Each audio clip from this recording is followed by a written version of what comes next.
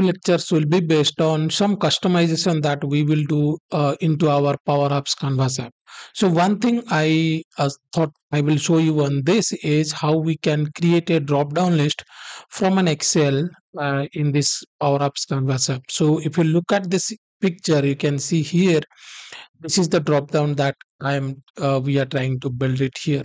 Now the problem is because when you will create an app from an Excel, by default all the columns will appear as a text box even if there is any drop down or anything is there.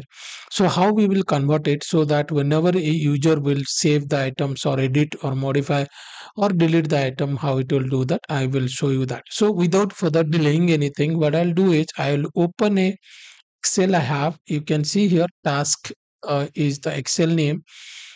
And on this, if you look at this, there is three columns are there, and I have not added value for these two columns because I wanted to tell you what exactly I'm trying to do here. Now I'll add a column here, sorry, another sheet, and I'll rename it to websites. And on this, basically, I will say websites. This will be my heading, and then I will add here spguides.com, and then enjoysharepoint.com, and the last one I will add is sharepoint.net.com. So you can see here sharepoint.net.com. Okay, so these three things are there. So what I want here is, you might have been seen, if you are little bit of Excel knowledge, you will see here that these are the things which a drop down will come, so that it will be easier for users to select it. Now how it will come is, you can select a column here, go to the data tab, and then you can see here this option which is known as the data validation. Click on this data validation, and from here you choose list. And when you are choosing list, click on this icon you can see here, and then you can go to that list and you can select the values. So you can see here I have selected the values, and then you can go here, you can see this is how it is. Click on OK. Now when you click on OK, if you'll come here, you can see SP Guides is there. Now this is not coming. What you can do is, you can just drag it here.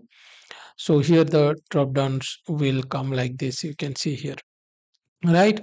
So now to create to create an app by using this Excel, what we will do is the same thing that I have already discussed here. I will just again do this. I'll select it, and then I will go to the home tab, format as table. So you can see here, and I'll say table has a header like this. Same way, what I'll do is, I want this to be also we will use it, and for this also I will select this format as a table, and I'll say first one is the header. Now on this I'll give the table 2 will be websites.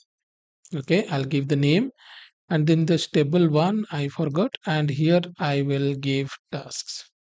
Okay, so we have done this much. Till this much our Excel is project. I will go to the OneDrive for Business. You can see here. So we are opening the OneDrive for Business. I'll upload the file here. So go to My Files. I'll upload it here.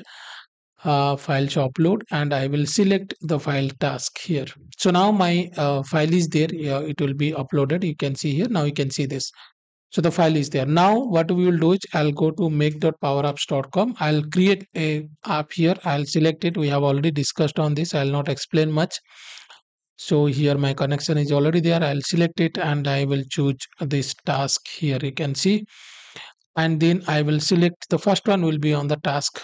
This one I'll click on connect.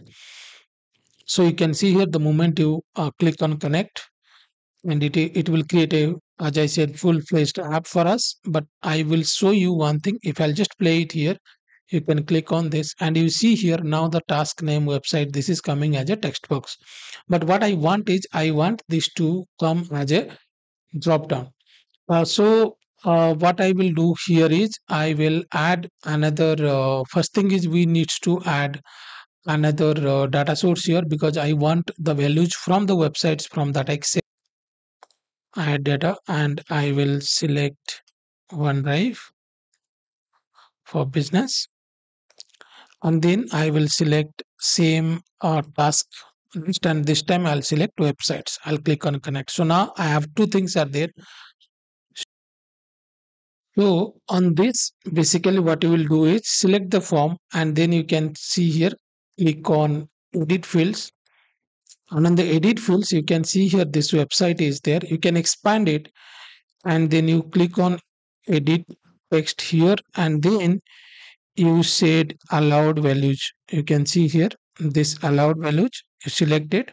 Now you can see here this becomes a drop down. So close it, and then now you click on this one, and we need to change these items. So what we will have to do is, first of all, you go to the advanced and click on this unlock the properties, and then you remove these things, and then you choose websites here.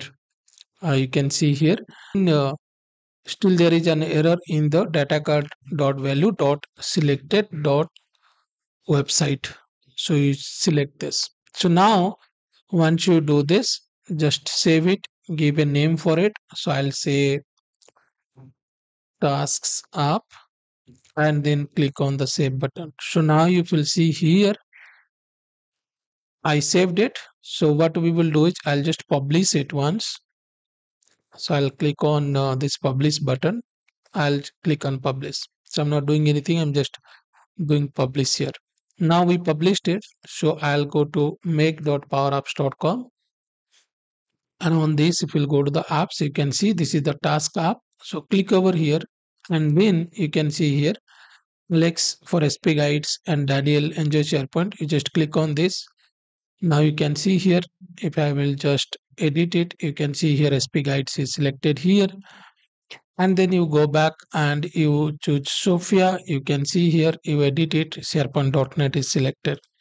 And if you want to add one new item, you can see here, suppose I will say Vijay, and I will say SharePoint demo, and then I will probably select SPGuides. I'll click on save.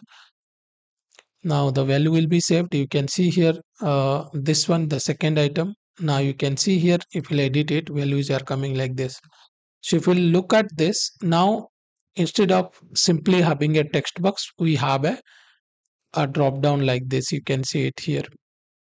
So this is how we can do it. And same way, if you'll open this Excel, you will see the items has been there.